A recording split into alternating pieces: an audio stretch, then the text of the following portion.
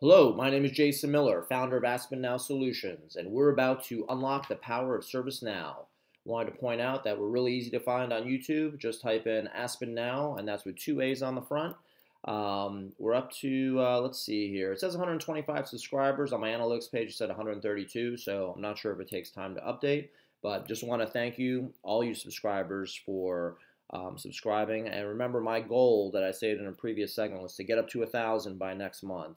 So if you could help me out, it helps maintain a roof over my head and puts food on the table, so to speak. So I'd really appreciate that. Want to note that we have some playlists here. ServiceNow SLA videos is one.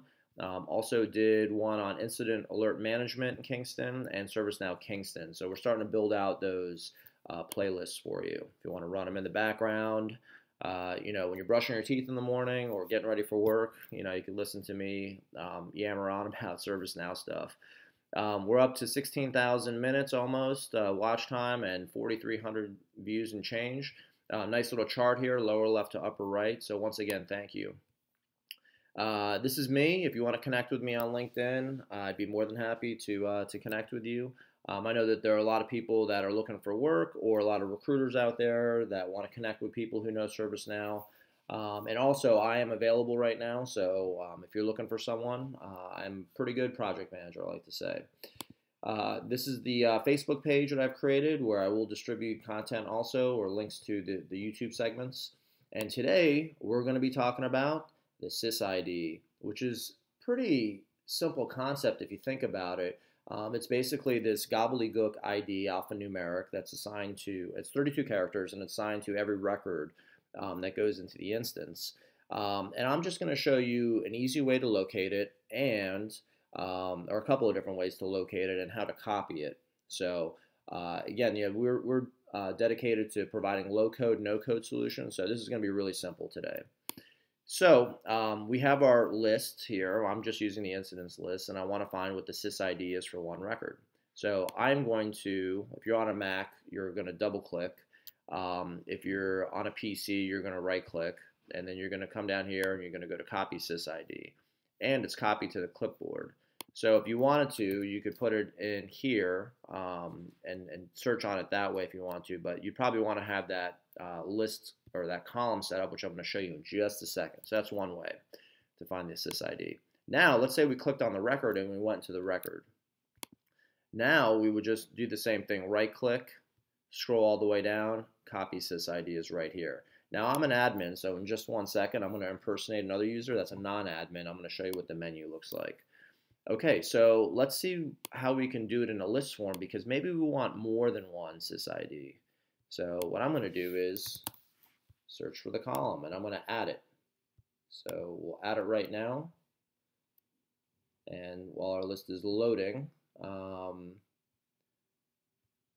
it's moving really fast today. Okay, great. So here's our SYS ID column, so we can see them all here in a group if we want to, and we could even search on it. Let's see here. Let's go to SYS ID, and let's search that one. And there you go. Now see here, this is one of the issues with the filter. It's just going to say greater than. So one thing you're going to want to do is either put down like contains or is. Is probably the best one, right? You want to be as specific as you can be. Hit run, and let's see if it finds it. Did it not find it? Hold on here. Let's do that one more time. Run. Okay, excellent. So we found our one SYS ID, and we'll move over and and see if we wanted to copy it from here. We could do it that way too. Now let's impersonate good old Abe Lincoln. So we'll move over and take a look and see how Abe, the non-admin, views the list. So I'm going to do an incident.lists here, and hopefully it pulls up today.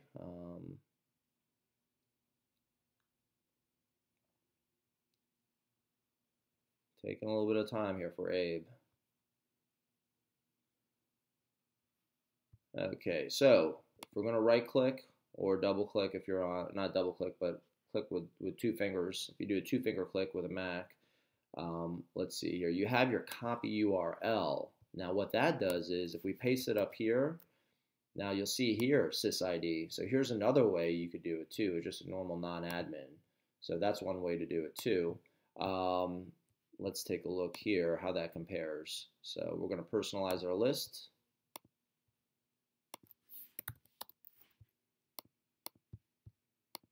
We're going to add it for good old Abe. And then let's see what the difference is. So here we have our SYS ID also. So I'm going to copy the URL. I'm going to put it up here. And now let's compare this. 965, okay. So it looks like here, from here on, so this 3D doesn't count because this is actually 34 characters. I counted out. So, and I'll let you rewind if you want to count those yourself. But yeah, we could just put it right in there. And of course, it's going to do greater than by default. So you probably want to set up your list filter to say is on that. Otherwise, you're going to get back a whole bunch there. So we'll click run. And is it coming up? I don't know if it's coming up. There we go. So now let's go into the record and see how Abe is able to view this. Oh, a little bit too quickly there. So again, we have a copy URL. So that'll be the difference if you're an admin or a non-admin and you want to get the SYS ID. So that's it for today. Again, I'm Jason Miller, founder of AspenNow Solutions, and we've just unlocked the power of ServiceNow. Thank you and have a great day.